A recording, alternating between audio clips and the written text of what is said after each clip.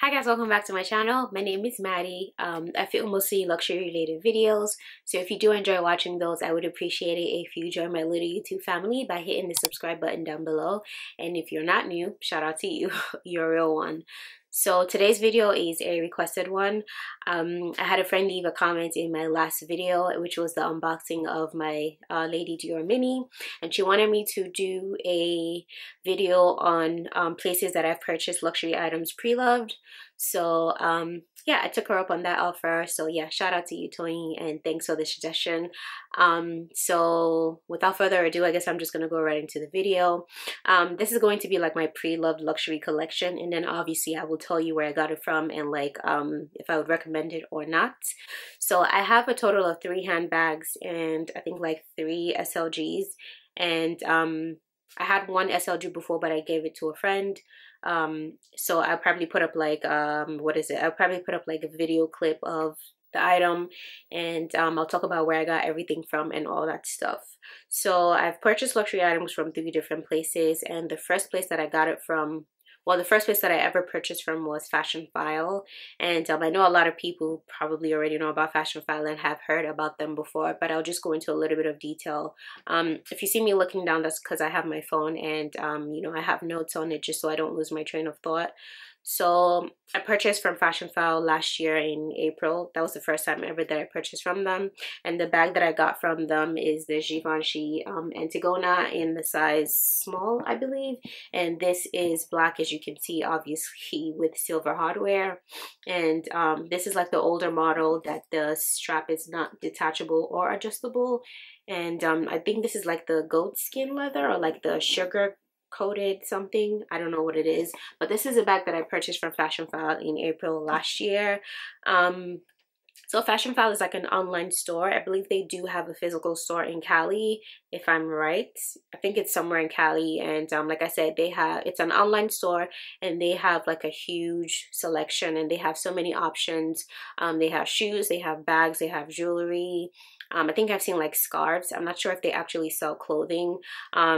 And then what I like about Fashionphile is, for me, because there's other websites as well, which I will mention eventually, but what I like the most about Fashionphile is like how easy it is to navigate their website. Out of all the websites that I've been on, or like the online stores, I think Fashionphile is the easiest for me to navigate. And you know, they rate their items. They do get in some new items, so if it's new, it obviously would say new, and then there's excellent, there's very good, there's good, I think, and then there's fair. And then like not just the rating, they also like give a description of it, so they let you know if there's like scuffs on it, they let you know pretty much like what condition the bag is in, and then there's pictures obviously as well, which is pretty good. Also they have like a layaway program. You have to put like a down payment. I'm not sure what percentage it is, it might be like 10 or 20, I don't really know exactly. So you put that down and then you have 60 days, I believe, to pay everything off. You can also return items. So when you get a bag, it usually comes with like a pink tag on it. If you take off the pink tag, then the bag is yours, but if you don't take off the pink tag, you can return the bag.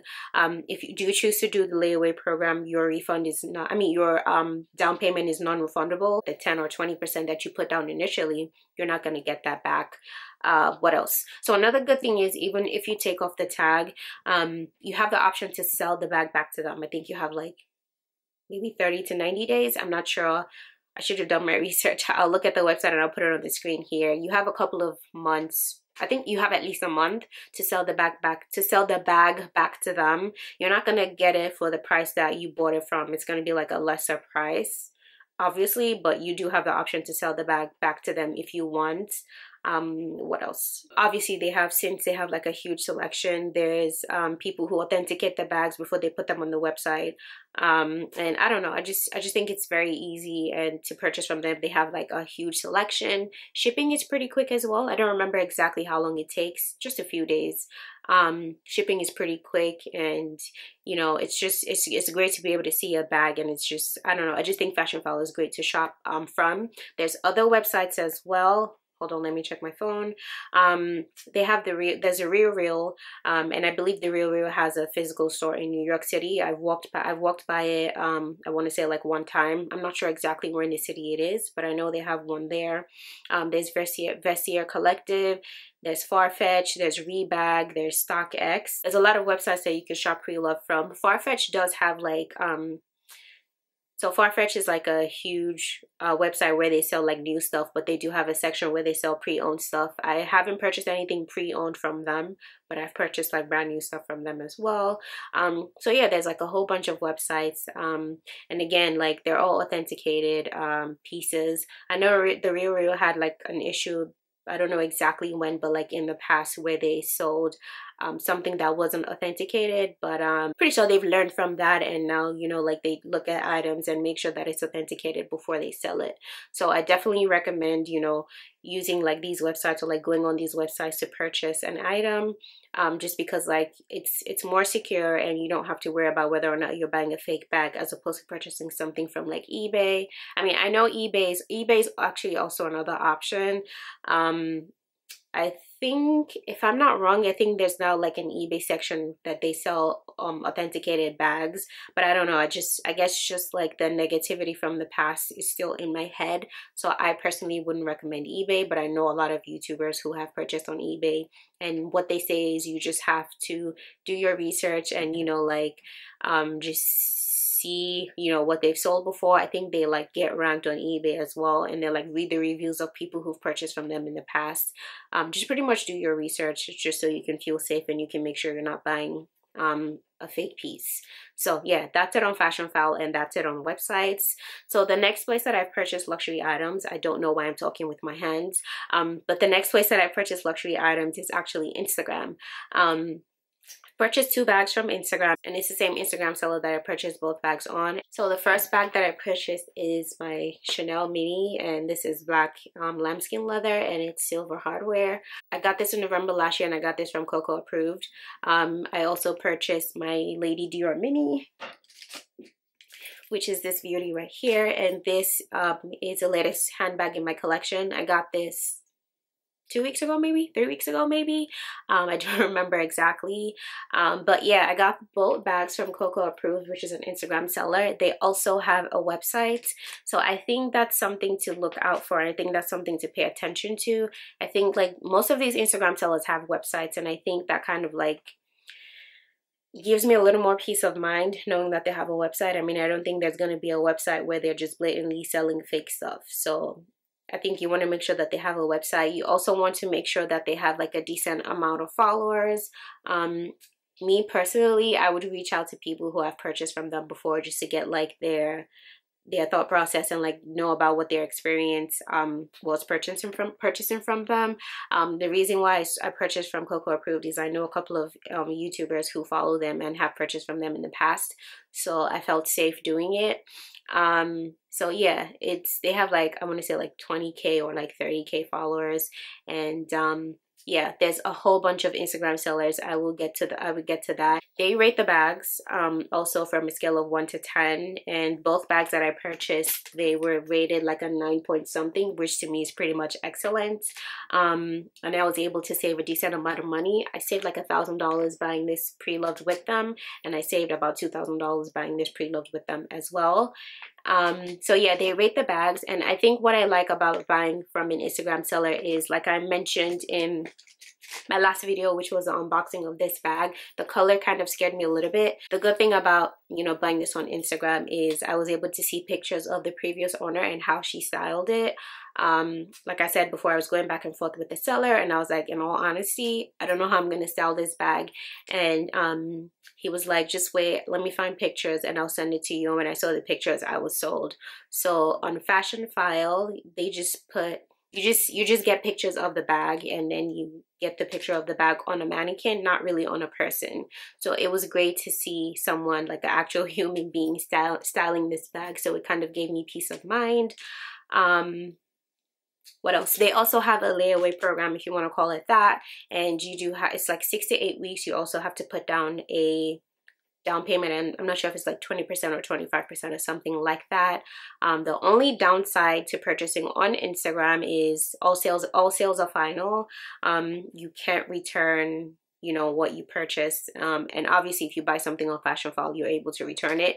So you cannot return an item, that you purchase on Instagram. It says all sales are final unless they sell you like a fake bag. So if you were to get it authenticated, and you find out that it's not an authentic bag, then they will refund you your money and take the bag back. But they don't sell fake items, so chances of that happening is very slim. And like I said, they have a website as well. I'm not sure if you can return on the website. I'm pretty sure all sales are final on the website as well. So that's the only downside I would say to purchasing on Instagram. So let me check my phone. Other Instagram pages that I personally haven't purchased from, but I know they sell, you know, authentic items, are Timeless Vogue. I'll put the names on the screen. I have almost purchased something from Timeless Vogue, but I feel like every time I have reached out to them, the item that I wanted to purchase was already sold. There's Love Lutz Luxury, there's the Press Affair, and there's Timeless like Audrey. So I think majority of these Instagram pages have websites. I know the Press Affair has websites. I think Love Lutz Luxury has websites as well, or a website. I'm not sure if Timeless Vogue has, but I'm pretty sure they do. I'm not sure, you know, if all sales are final with all these other ones, because I personally haven't purchased from them, but I'm gonna go with all sales are probably final, purchasing on all Instagram platforms. But just do your research, maybe reach out to people who've purchased from them just so you can have peace of mind. And like I said, read comments, and usually, at least I know Coco Approved does this. On their Instagram stories, they like kind of show people who have received the items. So they show you when they're mailing the items, not like yours specifically, but they show you items that are already packaged and are about to be dropped off at the mail. And then sometimes they would show like people with pictures of the bags that they have received and like their reviews, which is great. So that also gives you peace of mind that, you know, actual human beings are receiving the items that they claim have been sold.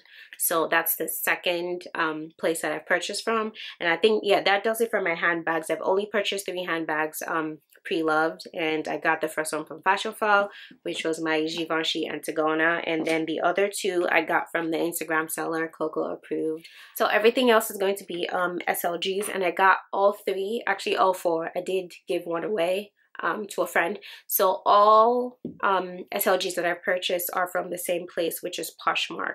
So Poshmark is like an app. I'm not sure if they have a website. I just know I have that app on my phone, and people who have previously owned stuff, you know, kind of put them up for sale at whatever price that they want to sell it for. So the problem with Poshmark is, well, not really a problem. I know items that are less than $500 don't get authenticated. It's items that are over $500 that get authenticated, which kind of sucks because, you know, a lot of SLGs are less than $500. So your chances of buying something that's fake is maybe high. I do know that periodically they go through like people's pages randomly. I know one time I had my cosmetic pouch, my Louis Vuitton cosmetic pouch on there, and they took it down and sent me an email saying that it looks like my item is fake. So to kind of like, and then if I feel like they did that in error, to reach out to them or whatever. So I sent them pictures of my receipts and all that stuff, and they put it back. So I guess that's a good thing. It pissed me off when they did it because I'm just like, that's weird, but I guess it makes sense. They're just trying to be safe and trying to make sure that people don't sell fake stuff. I would say this is like my least favorite way of purchasing something. I mean, if it's $500 and above, then you're in good hands because obviously it's going to get authenticated. But I haven't bought anything that price from them. So the things that I got from Poshmark are, I got this. This is the Louis Vuitton luggage tag. And as you can see, it's hot stamped. So it means it's authenticated because obviously I took it to the Louis Vuitton store and they authenticated it for me. So pretty sure that means it's real. The fact that they were able to do it. Another thing that I got actually is my 6 key holder, or my 6 ring key holder. I got this pre-loved just because this specific combination, so the monogram with the rose ballerina interior, was very hard to find at the time. So I got this pre-loved, and honestly I never really authenticated it, but she had the receipt. So I saw pictures of the receipt. Yeah, I saw pictures of the receipt from the store that the person bought it in. So, you know, that kind of made me like, feel a little more safe. So I got this Preloved, and honestly, did I save money on this? I'm not sure. I don't think I did, honestly. I think I got it probably for like retail price or maybe just like a little less. And the last item that I have is this, which is the Agenda PM. I also got this on Poshmark. So all three of these I got from Poshmark, and they're less than $500. So they weren't really authenticated. And honestly, I think at the time that I purchased these, Poshmark wasn't even authenticating anything at all. So it was pretty much you're buying stuff at your own risk. I mean, I did save money, and again, she had the receipt for this one as well, so it kind of gave me a little more peace of mind that it wasn't fake. And the last item that I got from Poshmark is my, I think it's a koala or the Joey wallet. I'm not sure exactly the name, but it's a vintage wallet that Louis Vuitton doesn't make anymore, and it's compact. It's kind of like, it reminds me of the Victorian wallet because it's compact, which is exactly why I gave it away. Because I got the Victorian wallet and I just felt like it was redundant. Like I had the same thing, both in monogram canvas as well, and they were like compact wallets. So I decided to, and it was her birthday, or her birthday was coming up, so I just figured, you know, why not just give it to her. I mean, I would recommend it if you're buying a bag that's over $500, then obviously it's going to get authenticated. So if it's fake, it's not going to get sent to you and they would give you your money back. But if it's less than 500, I would just say reach out to the seller as much as possible, get as many pictures as possible as well, just so you don't get something that's fake and all that stuff. But yeah, those are the places that I've purchased luxury items pre-loved. So Fashionphile, Instagram, Coco Approved, and Poshmark. I have sold a couple of items on Poshmark. I have sold, that was where I actually sold my Gucci Marmont Super Mini. So I guess you just have to do your research with all these things. And I think there's only one other place like Poshmark that I know of, which is Depop. I'm not sure if there's like other apps that you can. I'm pretty sure there are, I just don't know them. But yeah, the one I would recommend the most is definitely Fashionphile, and I would also recommend buying from Instagram sellers. Just know that with one you can return items and with another you cannot return items. So just pick your poison, I guess. I don't know how else to say it, but yeah, just pick your poison. But that does it for today's video. I hope you guys enjoyed it. I hope you found this informative, and if you did enjoy this video, please be sure to give it a thumbs up. Leave comments in the comment section down below, and also subscribe if you're not already subscribed. Thank you guys so much for watching, and I will catch you in my next video. Bye.